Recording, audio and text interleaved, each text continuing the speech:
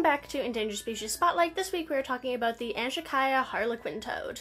This colorful guy is the Anchicaya Harlequin toad, a type of poison dart frog that is native to only a very small area in Colombia. These guys are classified as being endangered due to the fact that they're only found in a very small area, and the population is currently unknown, but it is not very big. There's a couple pretty significant threats to this frog, largely logging and deforestation causing habitat loss, but the main one being collection for the illegal exotic pet trade. As with many poison dart frogs and other exotic animals, the pet trade is not kind to them. The conditions are often quite bad during capture and transport. Many people who buy them don't know how to actually properly care for them, and the people capturing and transporting these animals quite often do not care even a little bit about the safety and well-being of the animals that they are capturing and transporting. All of this leads to quite a high mortality rate with exotic animals that are being transported for the exotic pet trade.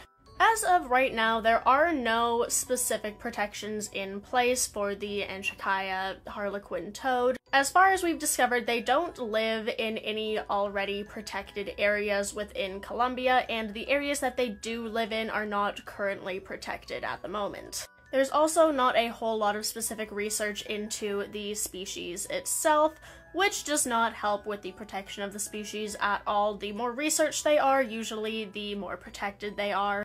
However, one very interesting point is that there is a very large hydroelectric dam in the middle of the area that many of these guys are found in. Now, normally, dams are not very good for species. They change the environment quite a lot, affecting the course of the river and the entire ecosystem around it. However, dams are pretty secure areas, and just regular people typically aren't allowed around any parts of the dam, so that is actually a benefit for these frogs, because it makes it much harder for poachers to get into the area that these guys are found in, because poachers aren't allowed near the dams, and if these frogs are near the dams, the poachers can't get to them, due to the high security of the dams themselves. So, the dam protection is actually, weirdly enough, also protecting these toads.